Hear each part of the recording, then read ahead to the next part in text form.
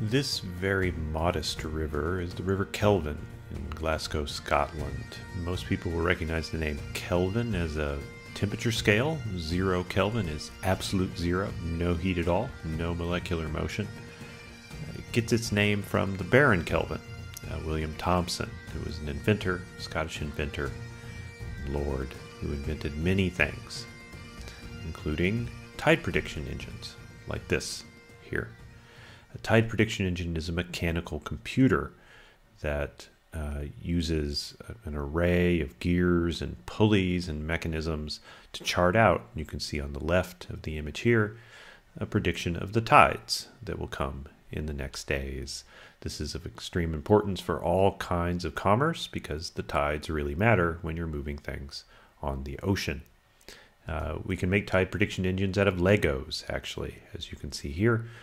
Because we understand their mechanisms really, really well now. But when the Baron Kelvin invented them, they were wonders. Computers that did their calculations without error, infallible in a sense. What I want you to see about these machines is that when you look at the positions of the gears, that is the bits of the machine that do the calculations on the right of this slide, you can't see the tides at all, but that's the part that's doing the thinking, as it were, the part of the golem that's doing the thinking. The output, the predictions on the left, are the things that people can understand. And those predictions depend upon all of the gears and pulleys and positions of the different bits of the machine. Generalized linear models that we met in the previous lecture and that we'll explore more in this lecture are a lot like Baron Kelvin's tide prediction engines.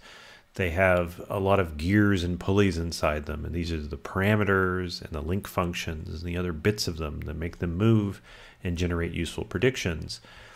And we must resist the urge to interpret directly those pieces, the parameters and such. Instead, we have to push them out as predictions in order to understand what these models mean. So to remind you, generalized linear models, the expected value of the outcome distribution of the observable variable is some function of an additive combination of parameters. It's not a direct linear function of it. And the consequence of this is that uniform changes in the predictor, like the x-axis value on the graph on the right, do not result in uniform changes in the prediction. Instead, depending upon the absolute value of the x-axis variable, you get more or less of a change in the outcome. So for example, if you look at the animation on the right, if the x value were very low, like -2, and you increase it by 1 unit to -1, the probability of the event doesn't change very much in this example. But if you were at 0 and you increased it by 1 unit to 1, it would change a lot more, much more. And that's a general feature of generalized linear models, these sorts of tide prediction engines that produce custom nonlinear predictions that are very useful, but their internal mechanisms are often quite confusing if we stare too hard at them. Another feature of generalized linear models is that all the predictor variables interact. If any one of the predictor variables pushes the prediction towards 0 or 1 in this example, then the effect of any other predictor will be smaller. In contrast, if the x value here were near 0, then any change in any other predictor variable would have a larger effect on the outcome. All of this doesn't only affect the expected values, but of course, since we're doing Bayesian modeling here, it affects the whole distribution of the predictions, including the uncertainty. And so the uncertainty in generalized linear models is often highly asymmetric, and we need to pay attention to that as well. The good news is that all the tools you learned up to this point in the course work the same for generalized linear models. You just have to adapt your understanding to them. Your habits are already adapted. Let's pick up with the example from the previous lecture. At the end of the previous lecture, I had just introduced confounds to this example of gender discrimination in graduate school admissions. That is, we should imagine, because it's very likely, that there are confounds present in this system. Here's one I'd like you to consider. That one of the common causes of choice of department and whether someone is admitted or not is their ability, that is, their qualifications. Ability influences choice of department because applicants are wagering that they need to have some threshold of qualifications in order to be a credible candidate to be admitted to some departments or others. Some departments are harder to gain admission to. That's just a fact. Ability also matters because, of course, higher ability applicants with better qualifications, as judged by the people rating the applications, are more likely to be admitted. And so, in the data set we don't have any measures of the applicant's ability. We don't have access to their applications, and so we can't even get indirect information about that. So this is an unobserved confound, but it's still present in the scientific model. And the question is, what does it do to our inference if the DAG that I've redrawn on the screen here is true? Let's think it through. The first thing we want to do, following our workflow, drawing the owl, is to make a generative simulation of this to make sure we really understand what we mean by the unobserved confound of ability influencing both choice of department and whether someone is admitted or not. So here on this slide, I have yet another generative simulation. This is very similar to the one in the previous lecture. Let me walk through it. So again, first thing we do is we simulate the variables that have no parents, that is, have no arrows entering into them. And in that case, it's going to be G and U. So we start with G, we sample at random genders 1 and 2 for the imaginary and 2,000 applicants in this simulation. Then we simulate their unobserved ability variables. And for simplicity, I'm just going to make these Bernoulli variables. This is R Bern, that's the random Bernoulli variables, 2,000 of them. And the probability of 0.1 means that 10% of them will take the value 1. And what I want that to mean is that 10% of them are high ability and the rest are average ability. And we're going to give a bonus in admission to individuals of high ability with values of U that equal 1. Next, we can simulate the choice of department because we have its parents. We have G and U simulated. So now we choose department, and for simplicity in this synthetic simulation, there are just two departments, departments 1 and 2. And as in the previous lecture, gender 1 tends to apply to department 1 and gender 2 tends to apply to department 2. But what I've changed now is that individuals of gender 1 who are of high ability have U values that equal 1 have a 50% chance of applying to department 2. Which in the way you can think about this example is department 2 is the discriminatory department, and individuals of gender 1 are discriminated in admission in that department, but when they're of high ability they think they can overcome that, and so they're more likely to apply. Now we have to be more subtle about the acceptance rates in this simulation because we need different acceptance rates for individuals of different ability. So let's think about the first matrix here, accept rate U0. This is the matrix of acceptance rates for individuals of average ability with U equals 0.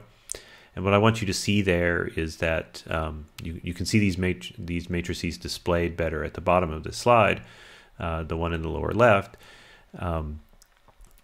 Rows are departments and columns are gender. So what I want you to see is that in the first column, gender 1 has, or maybe we think about it in departments. This will be clearer. The first row, department 1, both genders have the same admissions rate. There's no discrimination there. But department 2 is the discriminatory department. And in that department, gender 1 is at a 20% disadvantage relative to gender 2. And then there's the acceptance rate for the individuals with high ability, which is unobserved with U values that equal 1. That's the other blue matrix at the bottom. And in this case, in department 1, again, it's equal, but they have double the probability of being admitted. And then in department 2, both genders have a higher probability of being admitted, but there's still discrimination. Let's see what happens. We simulate from that data. We push that simulated data into the statistical models we developed in the previous lecture. Remember, these statistical models are designed to access two different estimands. The first, M1 here, is the total effect of gender, and the second, the direct effects of both gender and department. What I want you to understand now, and you'll see, is that the second model is now confounded. The first model is not. The first model still gets the estimand right. It estimates the total effect of gender, which is that gender 1 is admitted less. You can see that in the Proxies output at the top. These are on log odds scale, so remember -2 is a value closer to 0 relative to around -0.8, or let's call it -1, just for ease of comparison. More negative numbers are lower probabilities. But model 2 is confounded. There's discrimination in the simulation, but it doesn't show up so well in the inferences of this model. It's going to be hard to see just from the Proxies output. So let's look at the contrasts. As always, you want to look at the contrasts and not rely upon gazing at the gears of the tide machine, as it were. So let's compute the contrast for Department 1 and Department 2, and what that means is we compute the probability that individuals of gender 1 are admitted to Department 1 and the probability that individuals of Department 2 are admitted, and we compare them. Here I'm just doing it on log odds, but it still contrasts, and we could convert this to probabilities if we wanted to, but it's just log odds contrasts, and we do it for Department 1 in blue and Department 2 in red, and the code there on the left of the slide. What I want you to see is that it doesn't show any difference. There's a very slight disadvantage to gender 1, which we're thinking of as women in this example, but you know from the simulation that Department 2 is discriminatory and Department 1 isn't. So why do these departments look the same in the analysis? And what's happened is that the confound of ability has actually hidden the discrimination in this example. Let's unpack this a bit. Some of you have already guessed what's going on. This is a case of collider bias. When we stratify on D in Model 2, this opens a non-causal path through the unobserved confound U. And you can look at the DAG there and see it. D is a collider on the path from G to D to U. So we can estimate the total causal effect of G, because when we run Model 1, we don't stratify by D, and so we don't open the confounding path through U. U doesn't matter. Yes, the causal relationship between D, choice of department, and admissions is always confounded by the unobserved confound, but that's not our estimand. And so we can still estimate the total causal effect of G, even though the relationship between D and A is confounded. But when we try to stratify by D, we turn on a confound by accident. And this has this effect in this particular simulation of hiding discrimination. Maybe here's a more intuitive way to think about this. In this particular example, high ability gender 1 individuals, women, if you will, apply to the discriminatory department anyway, because they know their high ability and they're willing to do it anyway. They think they can overcome the discrimination, and they're right. Gender 1 individuals in that department, Department 2 in this example, are higher ability on average than the gender 2s in that department, even though they're discriminated against. But since they're higher ability on average than the gender 2s in that department, they're likely to get admitted. And in fact, most of them get admitted, and their admissions rates are quite high. Their high ability, in essence, compensates for the discrimination. And so when we run a statistical model that ignores the ability differences among individuals, it masks the evidence of discrimination. In the previous lecture, I had promised to talk more about the policing example, but I ran out of time in that lecture and decided to cut it off and spill it over into this lecture. So let me say something about that now. The policing, assault by police structure is very similar to the graduate school admissions structure. Just to remind you, in this scenario, we also have a mediating path. We're interested in whether individuals of a particular ethnicity, represented here by X, are assaulted by the police due to direct discrimination. Another way they could be assaulted more by police is that they're stopped more often by the police. It's a different kind of discrimination, and that's the Z variable here. There will also probably be confounds, very similar to the ability confounds in this case, but in this case it's things like acting suspicious. So think of it this way. There are two ways that you might be stopped by the police. It's because they're discriminatory and they tend to stop individuals of particular ethnicities. And you could also be acting suspicious and really deserve to be stopped. Of course, if you deserve to be stopped, you don't also deserve to be assaulted, but the police may also be more likely to assault individuals who are acting suspicious or have criminal intent or are carrying weapons.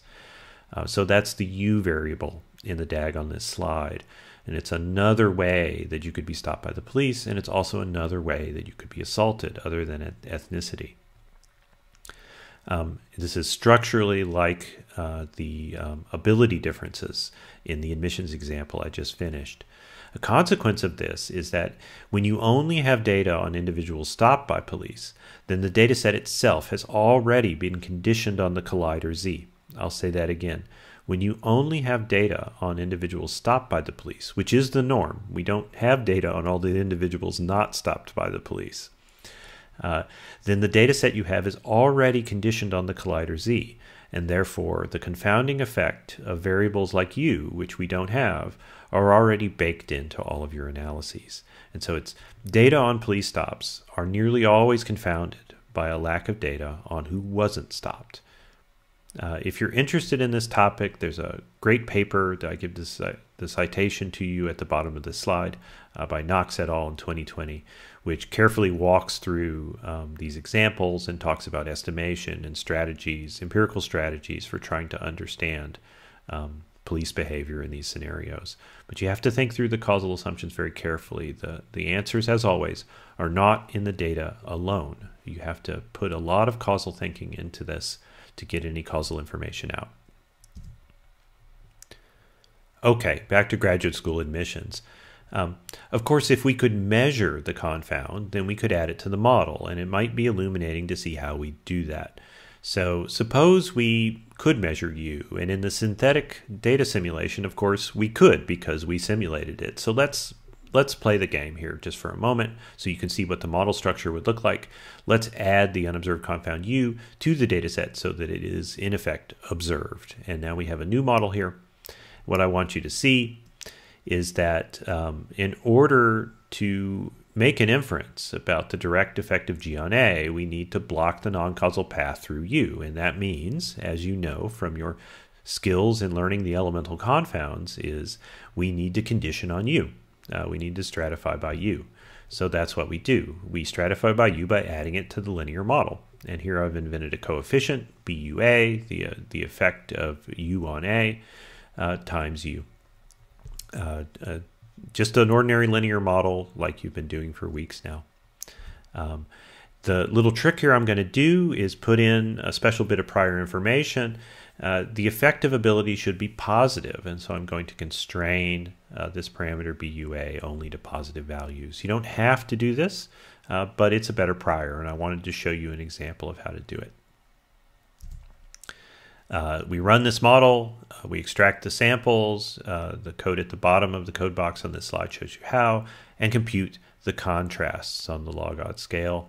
And what you see is that you get the right answer now. That is that Department 2 is discriminatory against Gender 1, and that's why the red density is shifted lower. The thick densities on this plot are the new ones that we got from the unconfounded model that we ran on this slide, and the thin ones are the previous ones that were confounded by ignoring the unobserved ability differences. Okay, but of course in real research context we can't observe these unobserved confounds. That's why they're called unobserved confounds. We know they exist, but we don't have an easy way to measure them. Sometimes it's practically impossible to measure them. So what can we do instead? One strategy, of course, is to do an experiment. If you can do an experiment and randomize your way out of confounding, then that's a great idea. Experiments are fantastic inventions. But there are lots of contexts, especially in the social and behavioral sciences, where experiments are practically impossible or unethical. So considering this case, of course, we can't randomize individuals' genders, and we can't randomize which departments they apply to. We can't force their choices of that sort. We can blind their gender in the application process, but that can be very difficult in many of these cases. It's applications to graduate school are very detailed things with CVs and often with letters of recommendation. It's practically impossible to successfully blind gender of applicant in those situations. There are other situations that are structurally similar where you plausibly can, like orchestra auditions is a relatively famous example. But in this context, it may not be feasible. If you can't do experiments, that doesn't mean you're out of luck, though. There are other options which help a lot. I want to talk about two of them. The first is sensitivity analysis, and the second is trying to measure some proxies of the confound. We can't measure the confound itself, but we still might be able to get some information about it and partially deconfound our inference. So let me run through these. Sensitivity analysis is trying to answer the question of what are the implications of what we don't know.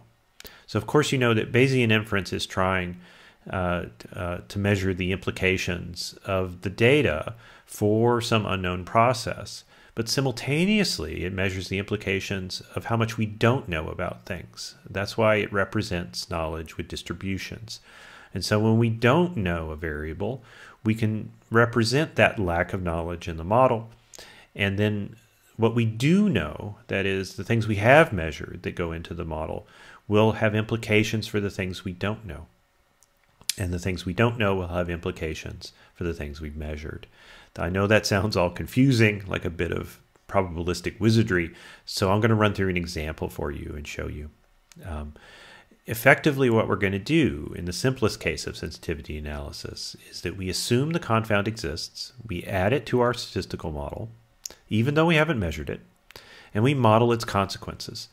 And we model its consequences, assuming different strengths of influence of the confound. We don't know how strong the confound is, and since we haven't measured it, we can't infer how strong it is. But what we can do is say, how strong must the confound be to substantively change our conclusions? So let's see how that would be done. Let's think back to our DAG and our statistical model. This is just repeating what you've done before, but we're going to add U to the model now because it's in the DAG. So one part of the statistical procedure here is estimating the influence of how acceptance works, that is, modeling acceptance decisions. And there are three things that influence that. There's gender and department and differences in ability, which we're representing with the letter U here. So we add to the logistic regression, the Bernoulli GLM, another term in the linear model, which represents the influence of ability, U sub I, on an individualized chances of being admitted. And I'm going to stratify this by gender because it may act differently for the different genders. Simultaneously, there's other models in this system that U also affects. That is, choice of department is also affected by differences in ability. And again, we can model this with a Bernoulli logistic regression. I'm going to create a new outcome variable, 0, 1 outcome variable to model as a Bernoulli, and that is that the individual chose to apply to department 2. And that's what that parentheses DI equals 2 means. That takes the value 1 when it's true and the value 0 when it's not. And we model that as a Bernoulli outcome. And then we have a new probability Q sub I this time because P was already taken. We assign it a logit link, and we give it a linear model where the delta vector of parameters, one for each gender, is the probability of applying to that department instead of the other, applying to department 2 instead of department 1. And then the gamma parameters, again, one for each gender, are the influence of ability on that decision to apply to department 2. Now in code form, Let's focus. The stuff at the top of the code box is just prepping, and what I want you to focus on, though, is that I'm actually adding coefficients as data in this example, because this is a sensitivity analysis. So the beta and gamma parameters represented here as B and G, we can't estimate them because we haven't measured U. We haven't measured it. We're imagining it exists. And so we're going to feed in effect sizes for B and G. We don't believe in these. We can vary these and change them and see the consequences of changing the assumptions about how strong the different effects are. In this particular case, I'm going to make it conform to the synthetic simulation that at the earlier in this lecture. So the beta effects, remember, these are the influences of ability differences on admission. I'm going to make those equal and strong to value 1 for both genders. And then the gamma effects, these are the effects on decisions to apply to Department 2. I'm going to, or rather, I guess it's Department 1 in this case, I'm going to make those 1 and 0 so that gender 1 is influenced by differences in ability and gender 2 is not. We then, the last part of this that's maybe a bit confusing at the very bottom of the code block is that since we haven't observed the U values, they're not data, they're just a long vector of parameters. So you may remember in earlier lectures I've said that in Bayesian inference, the difference between data and a parameter is just that one's observed and one isn't. And here you can see where that comes home. So U would be data, and we would have fed it into the model if we had measured it. But since we haven't, it's just a parameter, a long vector of parameters. There's one U value for every application in this example. And so there can be a lot of them, actually. In fact, as many as there are observations. But that's fine, as you'll see. And I'm assigning them a prior that's normal 0, 1, because the scale is arbitrary. And I just make them standard normal. Since we haven't observed them, we can't figure out the scale at all. So we just fix it to a 0, 1 normal distribution. And that's just a prior. If the actual ability differences have a different distribution, that's okay. This is just a prior distribution. The ability differences that are eventually inferred can have whatever distribution they have.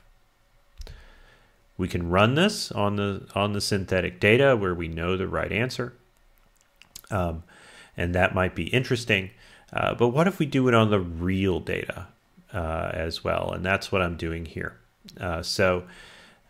In the script that goes along with this lecture, I show you both ways, on the synthetic data, on the real data. What we're looking at here is the real data. And the thing to note about this, of course, is I've converted this to a logistic regression with Bernoulli outcomes, which means I had to take the UCB admit data and make it into what's called the long format with all of the 0, 1 outcomes on each row. Each application is one row. So you end up with 4,000, more than 4,000 rows in the data set. But that's okay.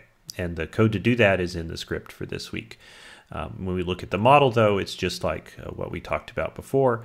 And in the real data example, it's Department 1 that is the department of interest that stands out, because it's Department 1 that has a seeming preference for applications from women. Women who applied to that department were accepted around 80% of the time, I think. The vast majority of them were, but not very many women applied to that department.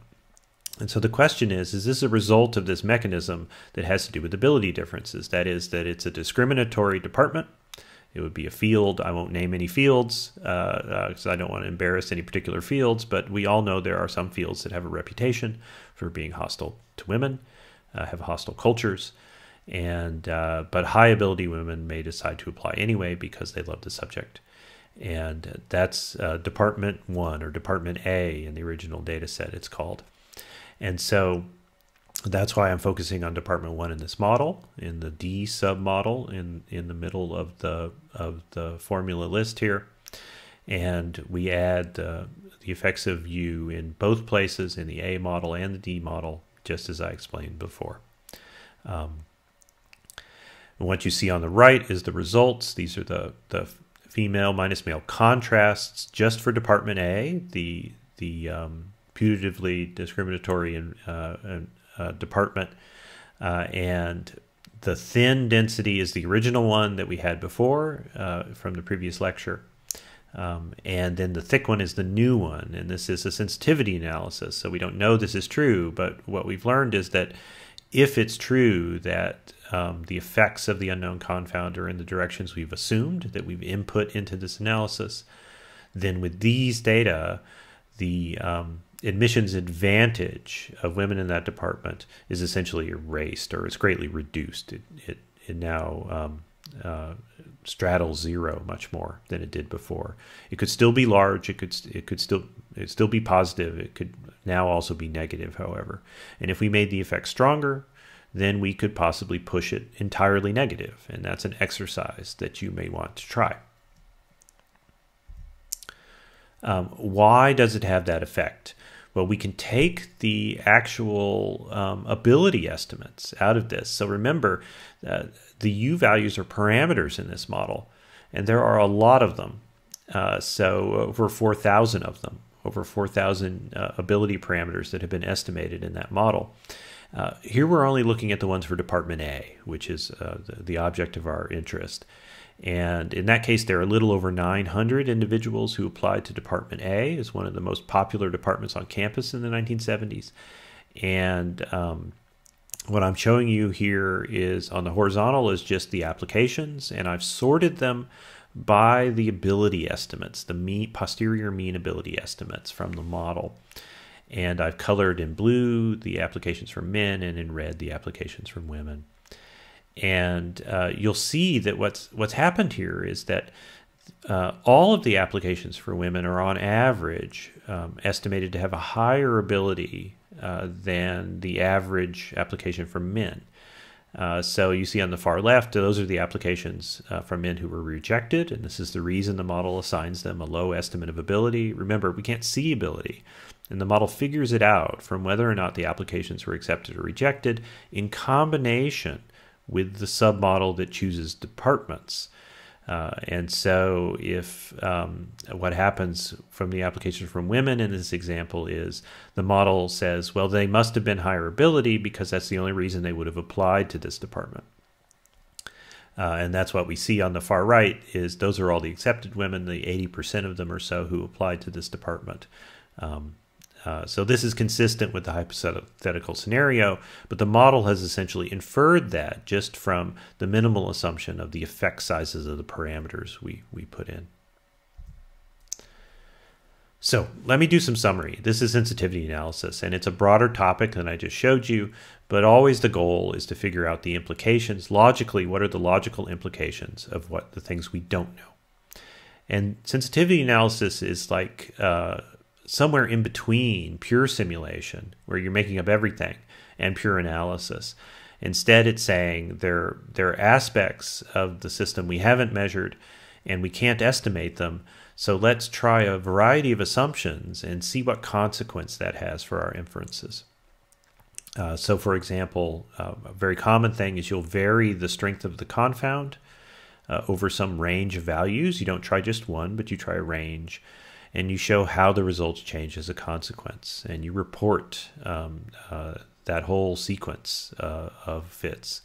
Or you could do the opposite in a sense. You could vary the other effects in the model and estimate the confound strength.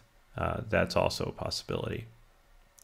The truth is that in much research, confounds often persist, and it's not plausible that there are no confounds in most observational systems, and so we shouldn't pretend. If we can't find a way to design around them, that doesn't mean we should give up.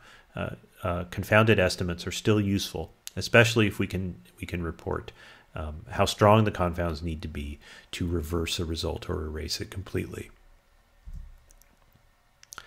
Okay, let's talk about the other thing I mentioned. Another option is you could try to deconfound yourself by getting information about the confound. So what I want you to see in the DAG on this slide is that the variable u now has some descendants, some new descendants, some children, t sub 1 and t sub 2, and these are test scores that we might learn about the applicant, or any number of other things, letters of recommendation or such. It's information about the applicant, which gives us information about their qualifications, their ability, as I've been saying.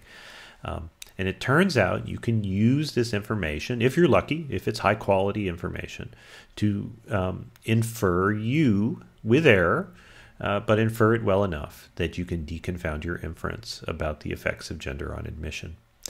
So let me walk you through a quick example to give you an idea how that works. But before I do that, I want to emphasize that what you can't do is just add the test scores to the GLM as if it were some big multivariate regression model. Instead, you need to obey the structure shown in the DAG. So it's a more subtle problem. So think about the submodels here.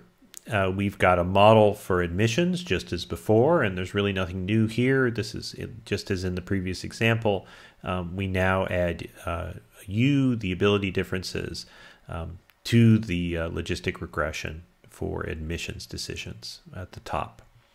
And then we have a model for the test scores, right? So imagine we wanted to predict test scores, and then we could use the DAG to predict test scores. And the model for that is shown at the bottom of the slide. Each test score is a normal sample with the individual's ability as the mean, and then some precision of the test, tau I'm calling it here. And the abilities are all unknown, and I'm just going to assign them a normal 0-1 distribution, a standardized distribution, because of course their scale is arbitrary. They're latent variables. And the good news is we can run these two models simultaneously, and when we do, we get some really nice power if the tests are informative. That is, if they're sufficiently reliable descendants of ability differences U. So I'm showing you a simulated example here because we don't really have test data for the UC Berkeley admissions data. At the very top of the code box, I simulate 3 different tests, and I've given them different precisions, if you will. The first one is highly precise. It reports back the individual's U with a small standard deviation of only 0.1. And then I've made the others a little worse. And then in the ULAM code, we have the admissions submodel, and you'll recognize this. There's nothing new there. And then we have the model for the test scores for U and T. And I don't think there's anything new to be confusing about this necessarily. Note that I've allowed tau to vary among the different tests just to show you that that's possible. Note at the bottom of the slide, this model doesn't always sample very efficiently depending upon the simulation. And later in the course, we'll learn some tricks to make models like this sample more efficiently. But I ask your forgiveness for now. I want to skip past that technical issue. Okay, this is what happens, and I think this is pretty cool. On the left, I'm showing you the contrast plot again, and this will look familiar because the thin one is the one we've seen before from the synthetic simulation. When we ignore the confound, we underestimate the amount of discrimination in Department 2 in the synthetic example. But when we use the test scores in the way I showed on the previous slide, it gives us a better estimate, a much closer estimate to the true amount of discrimination. And we also get estimates for the abilities, of course, because they're parameters in the model. There are 2,000 U values being estimated in this model, and I've plotted them on the right of this slide with women applications in red and man applications in blue. And on the horizontal, I show the true value. Now, in any real example, we're not going to know the true value of someone's qualifications or ability. But here, since we simulated the data, we do. And then on the vertical, I'm just showing the posterior mean for each individual. And you'll see that even though the prior distribution for U is normal 0, 1, a bell shape, the posterior collection of U values is definitely not bell-shaped. The model has found the clusters of 0 and 1 for the two individuals, the two kinds of individuals, I think you'll see. And it's also found the right proportion. About 10% of the sample has been assigned a value around 1. This is just a symptom of this fact I keep saying, is that priors are just priors. The parameter estimates themselves are free to take other distributions other than the prior, and that goes for data as well.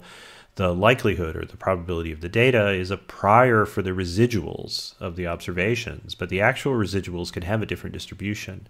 That's the way Bayesian inference works. Okay, one more note about this. This model, I think, is the first model in this course that has more parameters than observations. And if you've had a traditional statistics education, this is impossible, right? You're told that you can never do this. Well, you can do this, and we just did it, and it worked. It deconfounded our inference. That advice that you can't have more parameters than data points only applies to very simple sorts of regression models.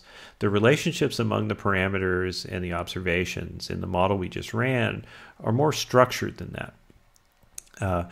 But you don't have to be clever and understand the structure to know when you can do this. Instead, just think the model comes from scientific structure. It comes from the DAG or the more sophisticated causal model that you draw. And that determines how many parameters your model should have. It's not your sample that does. I'll say that again. It's your scientific model that determines how many parameters you have, not your sample. And so when you're doing Bayesian inference, there are no guarantees you can infer what you want to infer, but it's the scientific structure that gives you your model structure. Okay, I appreciate that this is all a bit dizzying. One way to think about GLMs is that what we've started doing in these last two examples is gluing together multiple regression models into larger simultaneous equation models that can do much more capable things in terms of dealing with confounds or sensitivity analyses and so on.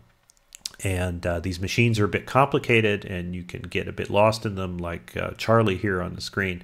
But with a little bit of experience, you start to really appreciate and understand what we're doing. And really what we're doing is we're just drawing out the consequences of our causal assumptions in statistical language. And sometimes that means you have multiple regression models running at the same time in the same Markov chains. And that lets you do much more interesting things to address your scientific questions. With that, let's take a break. That's been a lot of work. I encourage you to look back on the previous slides, make some notes, take note of especially of the things that were confusing and maybe review those. Then take a walk, have a cup of coffee, and when you come back, I will be here.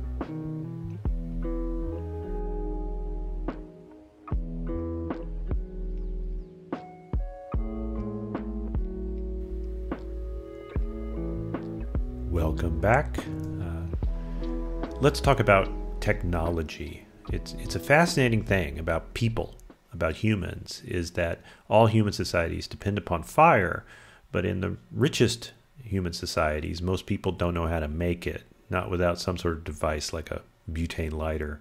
What you see here is a contemporary Polynesian man showing you a traditional way to make fire by rubbing sticks together and then using coconut hair. Coconut fibers. It's not really hair, of course, to light the fire. Different societies have lots of different techniques depending upon the materials present. And this kind of technology, of course, is very simple. Children can learn it very rapidly. But it's extremely difficult to invent on your own. If you were simply lost on a Polynesian island, it would probably take you a long time to figure that stuff out. We're not going to talk about making fire today, but we are going to talk about technology in this second half of the lecture. It's a big question in anthropology. Why is it that, first of all, technological complexity tends to increase over time? And why is it so different in different places and times? And we're going to enter into this literature with a particular data set, a small and interesting one that focuses on oceanic tool complexity and not techniques for making fire using coconuts, but things like canoes and hammers and fish hooks and many of the other specialized technologies that oceanic peoples, Melanesians, Polynesians, used to colonize the Pacific only with the raw materials they found on the islands that they colonized. This data set is shown in its entirety on the right-hand side of this slide. And our estimand, our focus, is the causal relationship between population size and the number of distinct functional tools that were found in the island's culture historically. There are two causal variables that we're going to be interested in, and I'll explain them a little bit more in the subsequent slides. If you're interested in this literature a bit more, I give you a citation to the paper that first published and analyzed this data set at the bottom, Klein and Boyd, 2010. So here's a conceptual scientific model to get us motivated. The technological complexity in a society is influenced mainly by two processes. The first is innovation. Somebody has to invent things. And as I asserted just a couple minutes ago, it's quite hard to invent stuff. Most people don't do it, right? If you get lost in the woods or on a Polynesian island, it's going to be hard to invent a way to make fire. It's much easier to learn it than to invent it. And that's a feature of nearly all human technology. And so on this slide, what I've done is I've drawn two different influences on innovation rate. And the first is population size. The more people there are, the more likely that you can generate an innovation. And then the second is contact. You can also get innovations by meeting other people who have invented things themselves. So innovations then lead with some more development and ingenuity to functional tools. And those are the things we find in archaeological records and that ethnographers count. At the same time, some tools fall out of use, or the only person who knows how to make them prematurely dies. And this leads to loss of tools over time. The thing about loss of tools is that its rate is proportional to the number of tools, not to the population necessarily. We can make this into a conceptual DAG, and this is, I like to think, the messiest DAG we've had so far in this course, as it looks like a quilt. Focus your attention on the population in the lower left, because that's the causal variable we're most interested in. And what we'd like to do is infer the causal effect of population size on the tools, the number of tools in particular in the lower right. So using your powers of the backdoor criterion, you can analyze this graph with your eyes. Try to do it. I know you can. Find all the backdoor paths. So remember, backdoor paths mean that there's an arrow entering P. Those are the only candidates. So in this case, there can only be one, right? And it would be a backdoor path through location, as I've drawn it on this DAG. That is, location is a confound between population and tools. What do I mean by that?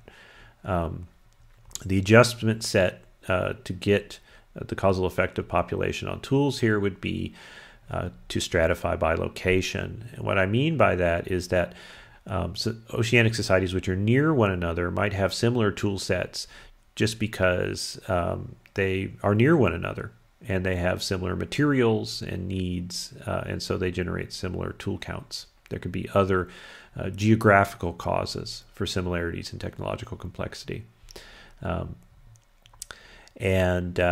We also here want to stratify by contact, that is, societies that had a lot of trade, because that's another source of tools.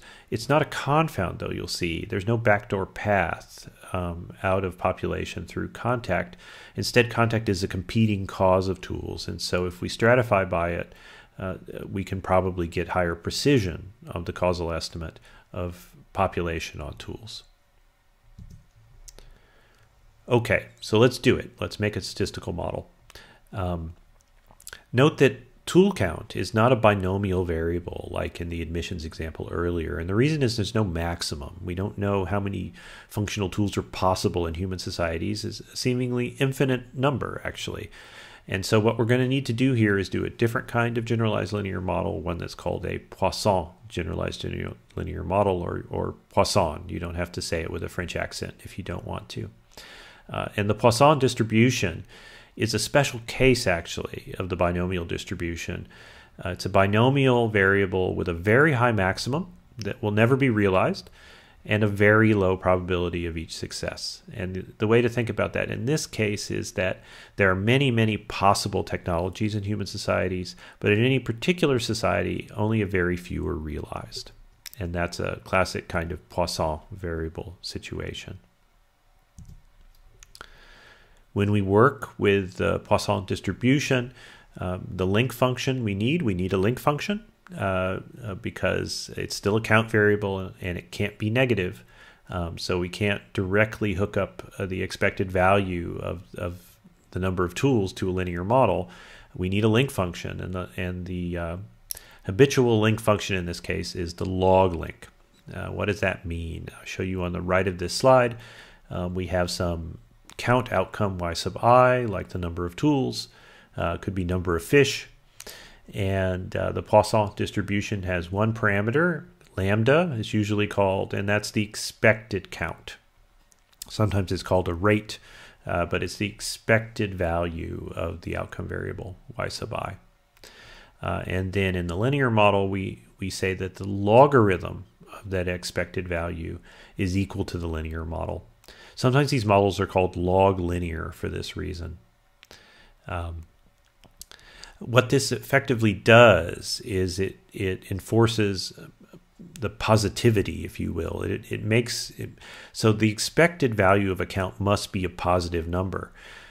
So lambda must be positive, but the linear model can be negative. But if we exponentiate any real number, then it's always positive. That is, e to any real number is always greater than 0.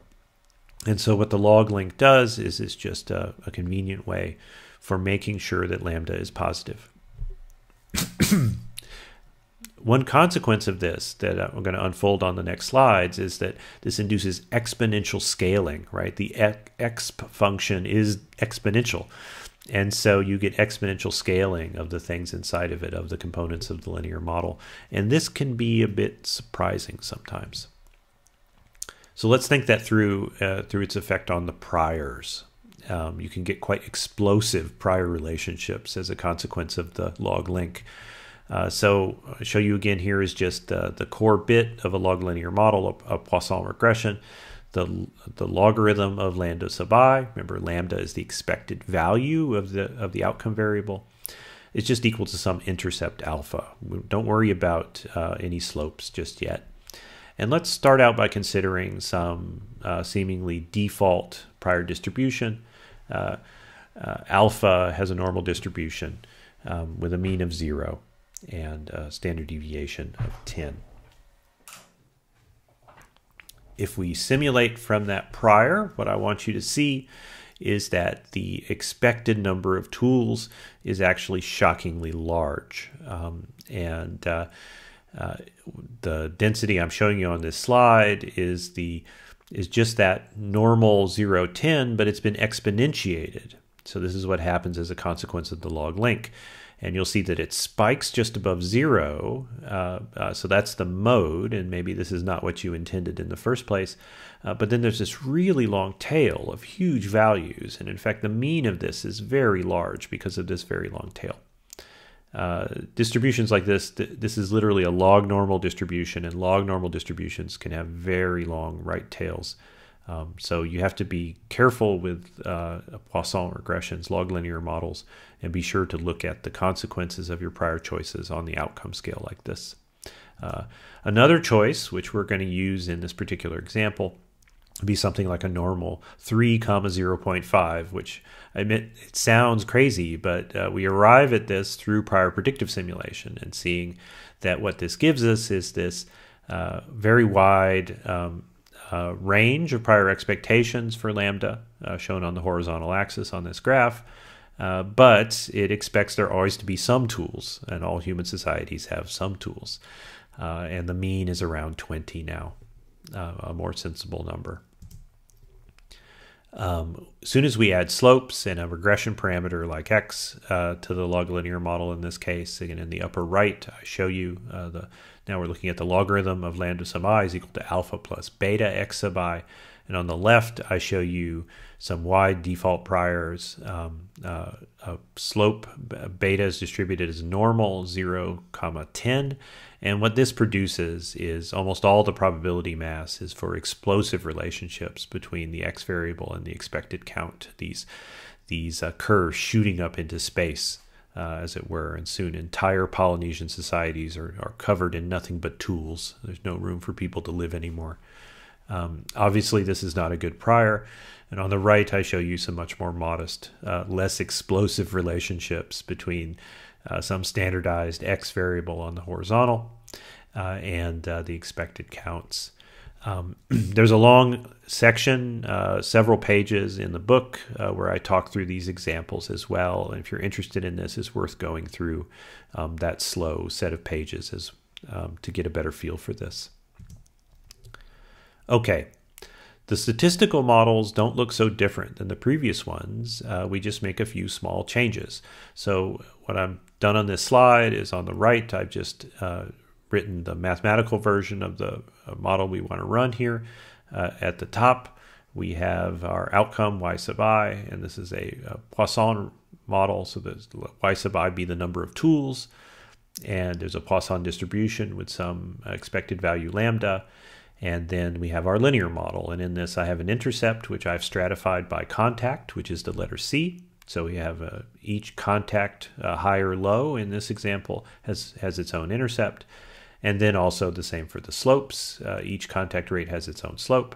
And then I'm using the logarithm of population size instead of raw population size. And the reason for that is that it's really not plausible that there's no diminishing returns to population size. As populations get bigger and bigger and bigger, every individual you add is not at a constant probability of an innovation. And so the logarithm here is a way to sort of a backdoor way, if you will, to induce diminishing returns. If you don't do this, you get this really explosive and relationship between population size and tool count, and it also doesn't fit the data well. And that's an experiment you may want to try for yourself. What happens if you take the logarithm off of population size in this model? And then I'm using the priors that I simulated out in the previous slide. On the left, we have the code. And the top of this, I just load the data, do some scaling. I standardize the log population size. I code high contact as the index 2 and low contact as index 1. And then I make a little trimmed dat list for the Ulam models. And I fit 2 different Ulam models. And I just want to show you what we could do with model comparison here. Because the contact variable, or rather, because we are interested in using population size to predict tool sets, we don't want to use model comparison here to choose a model. But it's important to give you a feel for what it looks like when there are important predictors in models, and what that does to the differences in values and criteria like PSIS that we're going to use here. And the other thing is I want to show you that sometimes you want to compute the PSIS score for a model just because you want to find outliers. And there is going to be an outlier, a couple outliers in this case. So there's 2 models here. The first one is just an intercept. This just estimates the overall rate across all islands, the sort of average number of tools. And then the regression model where we stratify the intercept and the slope by the population size.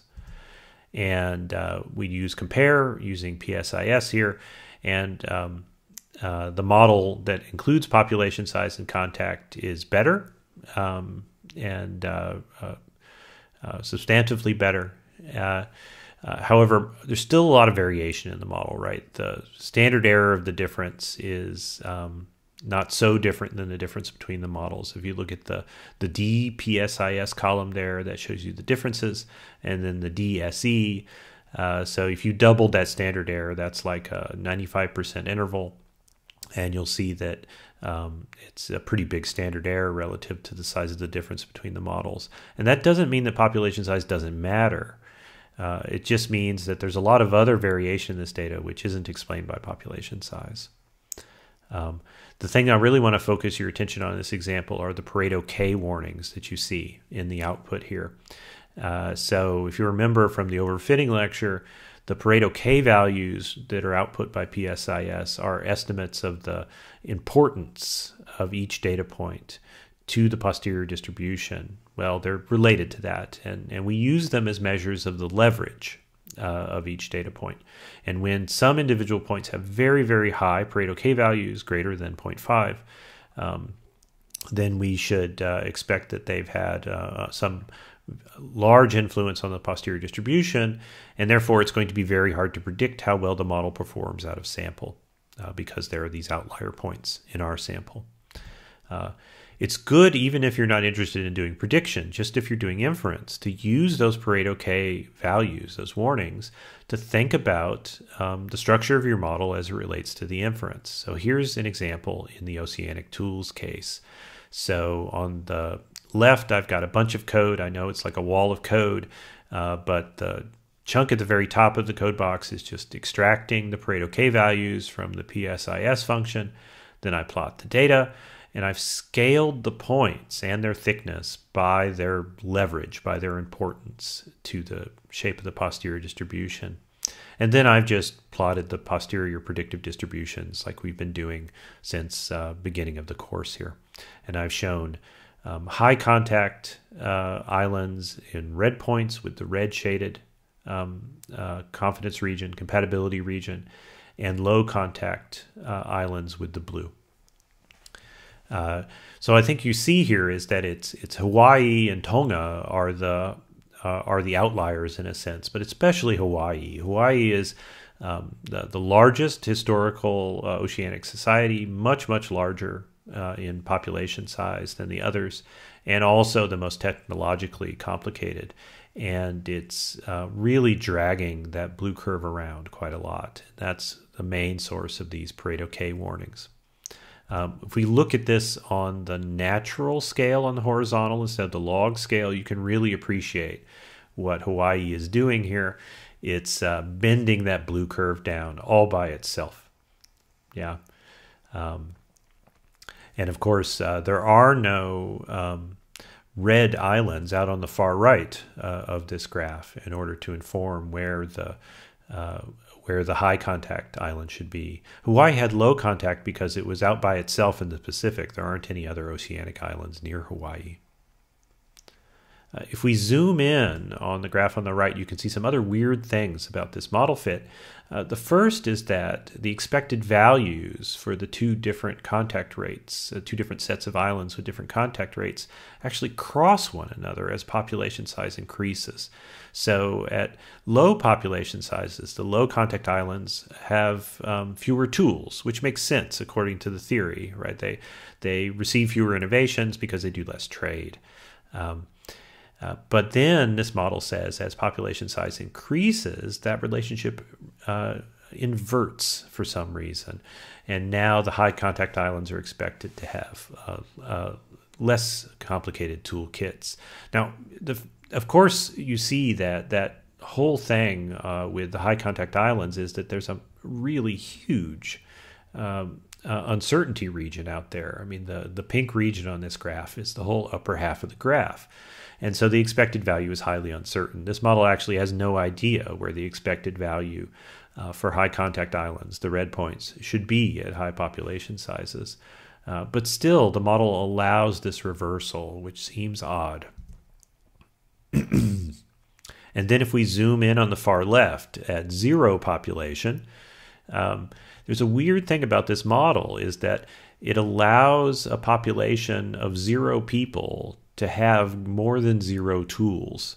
I'll say that again. This model allows a population of 0 people to have more than 0 tools. You see that for the high contact islands. That's the solid regression trend rather than the dashed regression trend. The solid one goes with the red points, and it intercepts 0 around 20, not at 0. And that's got to be wrong. If you have no people, you have no tools. This is a scientific context in essence where one of the parameters should come free, that is the intercept. These regression lines must go through the 0, 0 point. So there are a couple of immediate ways to improve this model. The first would be to use some kind of robust model. I talked about this before when we talked about the divorce data, and I showed you how to use a student T's regression to deal with outliers. In this case, it's not a normal model, so we wouldn't use a student T. Instead, we'd use something called a gamma Poisson model. This is also sometimes called a negative binomial. There's an example in the book of this using exactly this data set. The second thing we could do is use a more principled scientific model instead of a generalized linear model. And that's what I want to show you to end this lecture. So let's go back to the conceptual box and arrow model of this situation. I had asserted before that population larger populations generate more innovations, and contact and trade also generates innovations through borrowing. And these things increase the number of distinct functional tools in human societies. And then there's a loss process of these tools as tools are forgotten or replaced. What if we took this box and arrow model and actually made it into a model? Instead of using a regression, we just tried to make a scientific model out of this. So let's do that. Here's a start. These sorts of box and arrow models, you typically get what you want to start with is you say you're modeling the change per unit time. So that's what we're going to do here. We're going to model the change per unit time. So let me annotate this equation a bit, explain the pieces to you. Starting on the left, we have delta t. And this just represents the change per unit time. You can define the unit time any way you like. It just ends up changing what the parameters mean, the change per unit time in the number of tools in a society. And this is equal to some parameter alpha, which is the innovation rate, per capita innovation rate. And capital P is, again, population. So alpha is a parameter we need to estimate. Capital P is data. And then we exponentiate P by beta. And what beta does is it establishes diminishing returns. An economist would call this an elasticity. So if beta is less than 1, then each additional person contributes fewer innovations. And then, so that term there, the first term on the right-hand side of the equal sign is the innovation term. And then we subtract from the change in tools the rate of loss. And there's a parameter for the rate of loss gamma. And then it's proportional to the number of tools, right? You can only lose tools if you have tools. And so the more tools you have, the more you can lose in any particular unit of time. Now, of course, this model could be more complicated. You could make loss interact with population size. There's lots of things you could do. But I want to start with this example just to prime your imagination that we don't have to start by thinking about regressions. We can actually make scientific models that meet the causal assumptions of the context we're working in. We also want to stratify our parameters alpha and beta by contact rate. So there's a little bit of regression thinking back into this, and I just add the C subscripts to the alpha and beta as we had done in the previous models. Okay, how do we turn this into a statistical model though? Because our statistical model doesn't have a delta t in it. Well, you can think about this as being a dynamic process, and at some point the innovation rate, that is the term with p in it, the population size in it, and the loss rate, that is the term with t in it, are going to be equal. And therefore this whole thing is going to equal 0. So when delta t equals 0, the population reaches an equilibrium or steady state number of tools. And of course no real population is really going to stay fixed there because this is a stochastic process. But this would be a mean of a distribution that the population orbits around over time until its population size changes, right? Or the parameters change.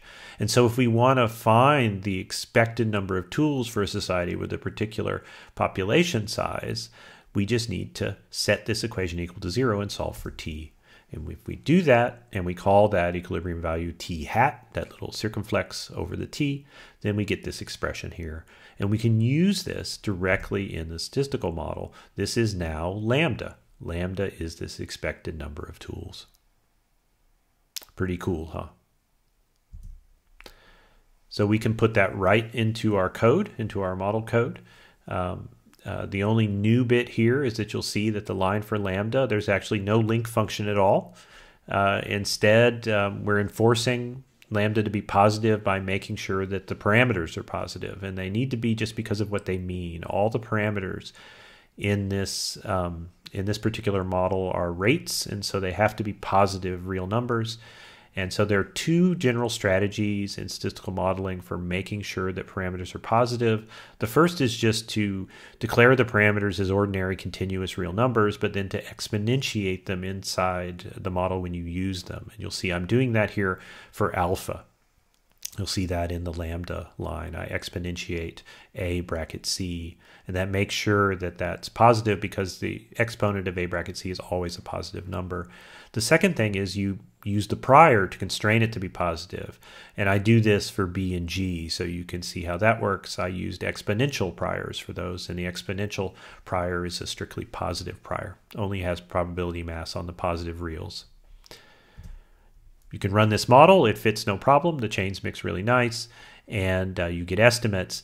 This is one of those cases where you see the tide engine again. It's impossible to interpret these parameters, right? These models, this model is highly nonlinear. All the parameters interact at once to produce the predictions. There's no way you can look at this table of coefficients and figure out what's going on. So let's push predictions out. The code to produce these graphs I'm going to show you is in the book, so take a look if you're interested in the details, but there's no new tricks there. It's the same stuff we've been doing since the beginning of the course. You extract the samples, and since you know the model, you can generate expected values for any combination of the parameters in the data, and then you make these graphs just that way. So I'm showing you on the right is the new posterior predictive distributions for both high contact islands in red and low contact islands in blue using this model, the so-called innovation loss model. And you'll see now that the expected values, the two black lines, the solid one and the dashed one, do not cross at higher values, and the trends make a lot more sense now. Hawaii is still inducing a lot of leverage in this model, though. This is just to help you do the comparison to what we had before, the new innovation loss model on the left and the generalized linear model on the right. What we haven't done is dealt with location as a confound. That is something we'll do in a future lecture, I promise you. Okay, this has been a long lecture. Let's sum things up. This lecture and the previous one have had as their goal to introduce you to generalized linear models for count variables. Count variables are things that are zero or positive integers, events that happen and we count. And the way we choose a probability distribution for observed count variables is you want to think about the constraints on that variable before you see its realized values. And the argument that I presented only very briefly at the end of the previous lecture, but there's a whole chapter on in the book, is maximum entropy. That is, counts have particular constraints, and this means that we can get the flattest distributions that will apply to such count variables are these familiar regression distributions like the binomial and the Poisson, and their extensions. They're extensions like the multinomial and categorical, which are the equivalent versions of binomial and logistic regression when there are more than two kinds of events that can happen. Robust regressions are also an important part of this topic, and there are beta binomial and gamma Poisson regressions, and there are fully worked examples of those in the text as well. Robust regressions are nearly always a better choice than the plain binomial and Poisson regressions. But when we get to multi-level models later on, I'll talk about this issue again, because multi-level models actually tend to accomplish the same thing as these robust regressions, but they don't use the beta and gamma distributions to do the robustness. So examples are to come. Okay, that has been Lecture 10 and Week 5 of Statistical Rethinking 2022. In the next week, we're going to do some more generalized linear things, but yet more elaborate, and all the elaborations have in their spirit to better meet the scientific goals of each analysis. So I'll see you there.